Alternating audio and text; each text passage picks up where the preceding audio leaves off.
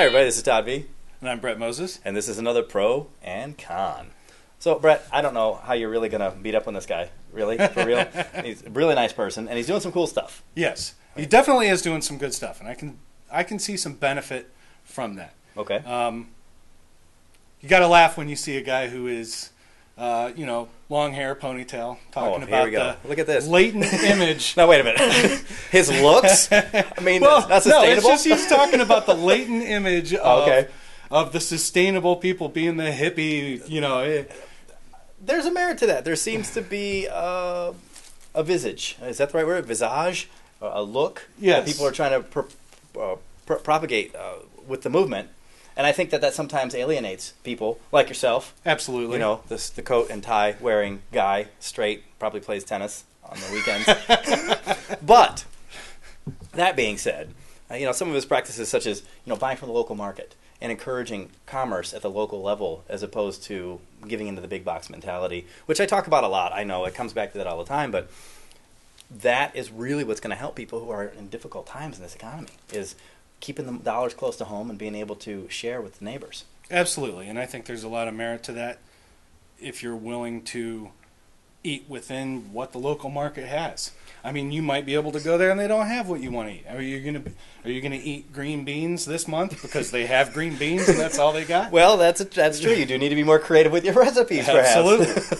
I mean, there's some merit to that, but there's also, if you go and you look at some of the bigger stores, the markets that they have, they tout growing or purchasing local organics. I think that there's part of it for the local markets, but there's also part of it for the bigger stores that do buy locally. They have fresh vegetables that are grown in farms nearby. So that is true. Stephanie, you're an entrepreneurial newspaper woman, and I'd like to find out how that's sustainable and what you're doing with it. I launched EcoWatch, which publishes EcoWatch Journal. So we just celebrated our 4th birthday. We publish 70,000 copies per issue. We distribute them in more than 40 counties across the state of Ohio. Northeast Ohio is our largest distribution area. We just launched deeper into Columbus. We now have 125 locations there and plan to move on to Cincinnati in the next several months. And so what do you do that's sustainable in your personal life? About 3 years ago, I decided I had already taken a lot of steps toward being sustainable. I decided I needed to focus more on my energy use in my home. So I pulled out my electricity bill and I started, really trying to understand how many kilowatts per hour was I using in my home.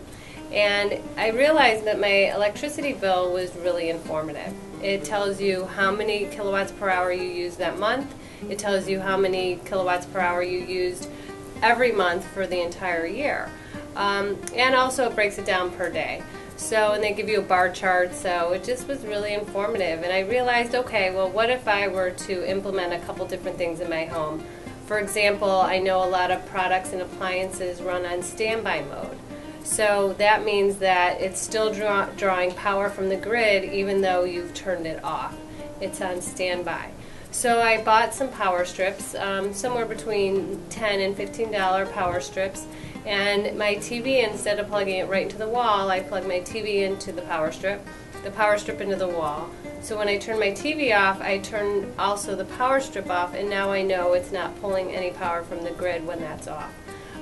Also, when I was sitting at my desk, which I work out of my home, I realized every time I turned my computer on, I was also turning my printer and scanner on, as well as my speakers. And I realized I only used my printer maybe 10 minutes of the whole maybe 8 hours that I'd sit in front of my computer. And with today's technology, I rarely use my scanner. However, it sat on for the whole time I'm sitting there. So I bought power strips to also help me with making it easy on myself, so I didn't always bend over, unplug, but had different power strips, different computer equipment plugged into them, and so then I only turned them on when I needed them. Also with my speakers, I listen to music a lot when working, but if I wasn't listening to music, I'd make sure I used the switch to turn my speakers off as well. So what was so neat is that it was a real measurable goal that I was trying to achieve.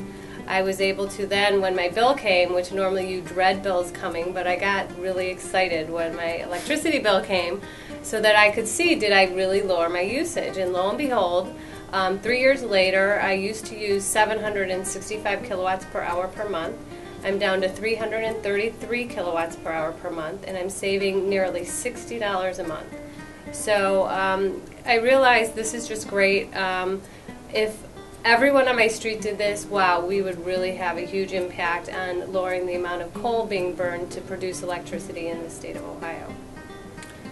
And I understand you've gone even beyond that, and you have a company now that is developing alternative energy. Could you tell me a little bit about that? Yeah, I submitted a business idea to the Civic Innovation Lab at the Cleveland Foundation. I had worked on energy issues for a lot of years and got to really understand the impacts of the burning of coal on our environment. The release of carbon dioxide in the air, contributing to global warming and climate change. So I decided I needed to do more than just the sustainable practices I was doing in my everyday life. I needed to come up with solutions for us to lower the base load needs for coal in our state. So I launched a business, Expedite Renewable Energy, and it helps, I go business by business, encouraging businesses to invest in wind or solar power, which are much cleaner, renewable sources of energy. So we help businesses by assessing their electricity usage, and then we strategize a renewable energy project for their company, what's the best project for their particular site, and then we help them through all the grants, tax credits, depreciation, and other areas for them to get help to pay for their project. So it's been really successful. My company helped project manage the first Cleveland wind turbine at Pearl Road Auto Parts and Wrecking. It's a 120 kW Vestas wind turbine right at 480 in Pearl Road. And that wind turbine will generate nearly 100% of the electricity needs for the company. And could you do this wind turbine thing at home too? Or? Yeah, absolutely. There's a lot of new wind turbines on the market. Vertical access wind turbines are typically used in the home. They can mount to a rooftop or they can be on a tower, but they're smaller, and you can get 5 kW, 10 kW for residential use.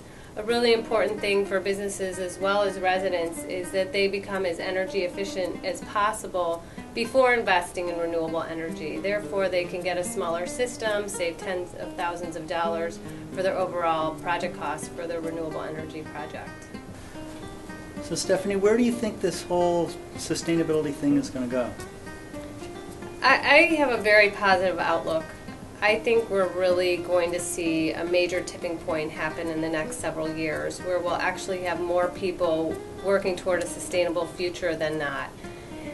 And the reason being is due to our continued reliance on non-renewable sources of energy.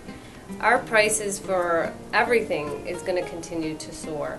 And I think when people really understand the impacts in your pocketbook as well as the bottom line for businesses, that we have no choice but to start to rely on renewable, cleaner sources of energy.